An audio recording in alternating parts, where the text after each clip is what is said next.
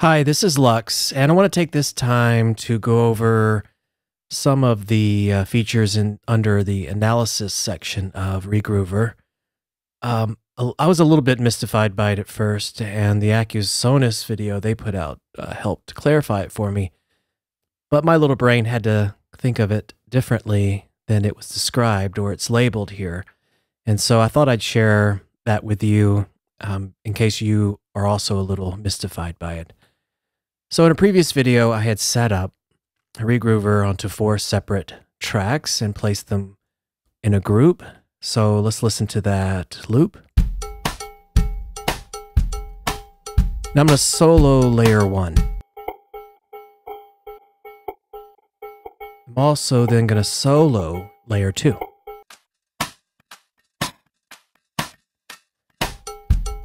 All right, so right off the bat, you can see some transients in layer 1 that line up with transients on layer 2. So that tells me that I probably want to merge or move the audio from layer 1 over to layer 2. So you select the eraser tool, and when you do that, I've already created 2 sections. You just simply double click, position the kind of transparent blue area. You can expand it, make it larger, smaller, then just select in the middle, drag it. I'll do that for this last transient here. Now it's very important that you lock the layers that you don't want the audio moved to. So in this case, I'll lock layer 3 and layer 4. When I hit split, I kind of name that in my head as a move button. I'm going to move this audio from layer 1 to layer 2. It'll reanalyze. It is gone. So let's look at layer 2 and layer 3. I can see some transients in layer 2 lining up with the kick drum in layer 3 or on layer 3. Let's listen to layer 3 by itself. All right, now layer 2.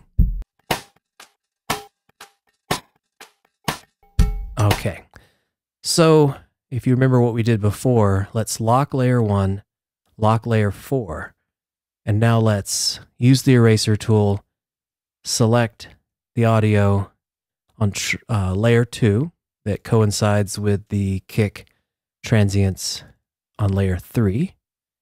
Let's hit the split, or as I call it, the move button, and let's move that audio over. Now if we listen to layer 2 or solo it,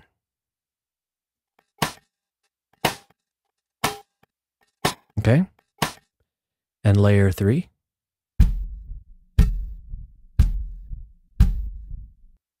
If you want to get really picky, see, I can see a little bit of audio information directly underneath the transients on layer 2 on layer 3. So I can then select that information or audio.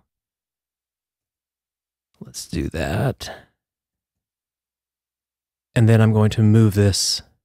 Nothing's changed. These 2 are still unlocked and 4 and 1 are locked. I'm going to hit split. This little bit of information, audio information, will now move to layer 2. Okay. Now, finally, we can go to layer 4. Look at that, the transients there. I don't necessarily see anything. Well, I'll take that back. I can see some on layer 1 lining up with layer 4. But I think you get the gist of this. You could really clean up these individual layers and get exactly what audio needs to be where on each of these lanes, so to speak. All right, there's one thing I want to make sure you understand regarding this split button off to the right. If I make changes, let's say I take layer 3 as I've done here and I make the kick drum mono, so let's listen. On layer 4, I've panned it hard right. Layer 2, let's pan that hard left. Maybe not.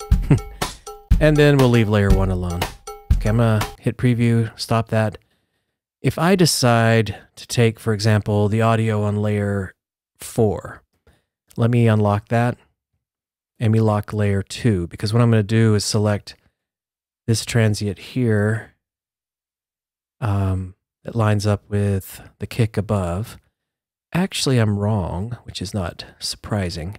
Let's unlock layer 1 instead. I think that lines up with some information up above. Let's do that with here. This is just to show you what happens.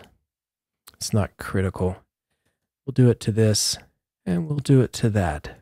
So remember my settings: mono, hard right, sort of hard left, and then left layer 1 alone.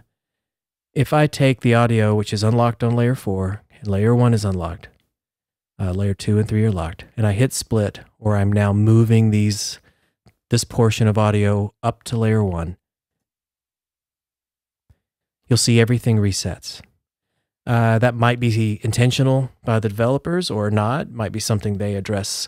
And this is obviously just a version 1.0 piece of software, which is exciting because it has a lot of room to grow. But I just want you to be mindful of that, because if you spend a lot of time, as I have, playing with this, and you've gotten some settings exactly where you want, and decide to transfer some audio from one place to the other, what you've done will be reset. I think this is an awesome plugin. It's really encouraged me to start making tutorials, and hopefully I'll get better at it as time progresses. But thanks for watching, and I'll see you again.